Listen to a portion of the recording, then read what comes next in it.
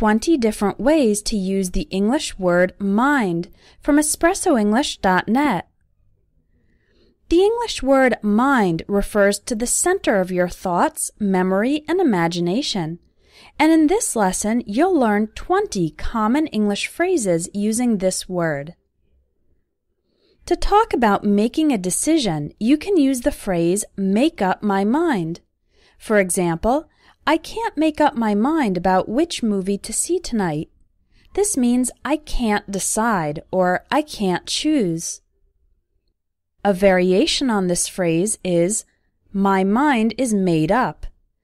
This expression means you have already made your choice, and it implies that you are not open to changing your decision.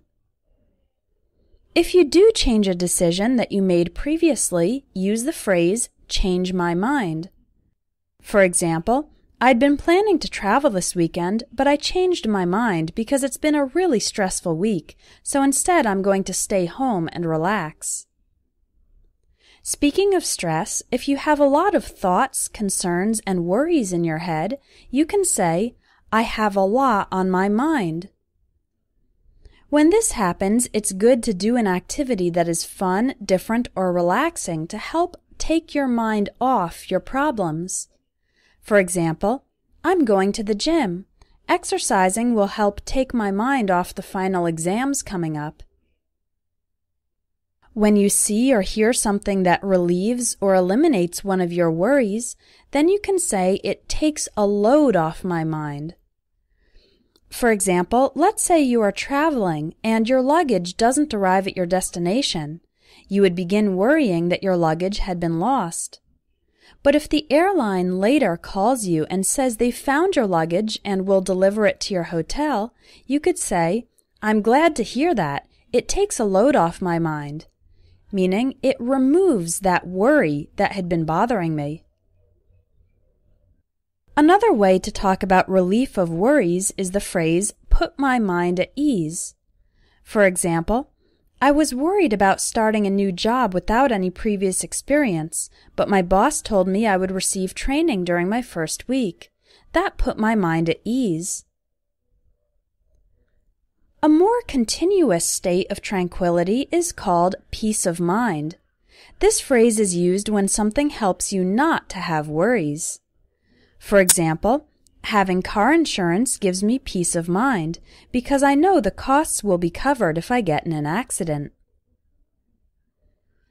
Two expressions you can use to describe people are open-minded and closed-minded.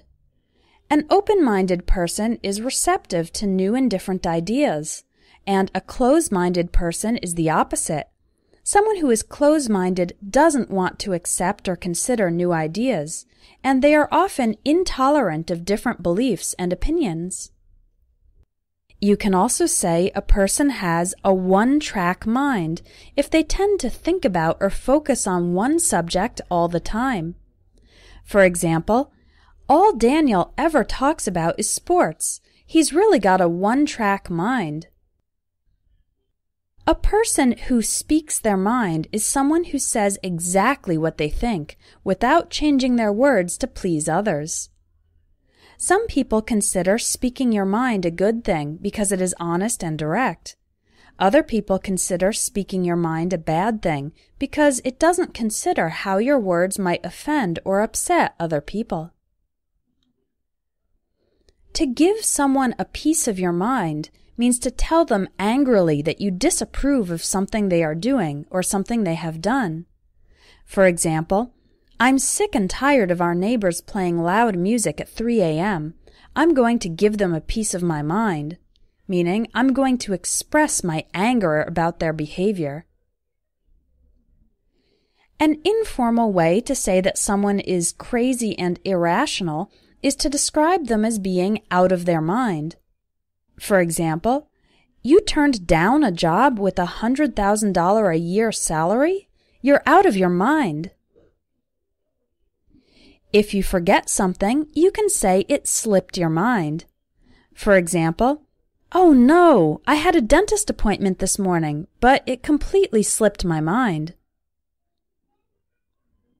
Another situation is when your mind goes blank.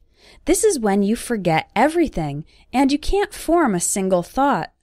For example, I was so nervous during my presentation. As soon as I started, my mind went blank.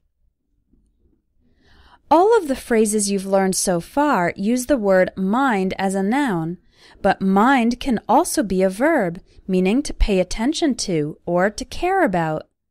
For example, if you want to check if an action is okay with another person, you can ask, "Do you mind if?" For example, "Do you mind if I open the window?" means, "Is it okay with you if I open the window?" To answer this question and say it's okay, the response would be, "No, I don't mind." Again, remember that the phrase "I don't mind" doesn't mean no. "I don't mind" means it's okay with me. If a person is being nosy, that means the person is interfering in your life or wanting to know very personal details. You can tell him or her, "Mind your own business." This is a slightly rude way to say, "Stop being so interested in my situation. Pay attention to your own life instead." Finally, a very common expression in English is "never mind." This means "don't worry about it," or "it's not an important issue." For example, if you're trying to arrange a time to meet with your coworker, but your schedules are in conflict, you could say, "Never mind, I'll just email you the information." This means, forget about the meeting, it's not important. I'll email you the information instead. I hope you've enjoyed learning these phrases with the word mind. If you want to improve your speaking and learn a lot of different phrases that are useful in everyday life, check out the Everyday English Speaking course available at espressoenglish.net. It will teach you a lot of useful phrases for real-life situations, helping you improve your fluency.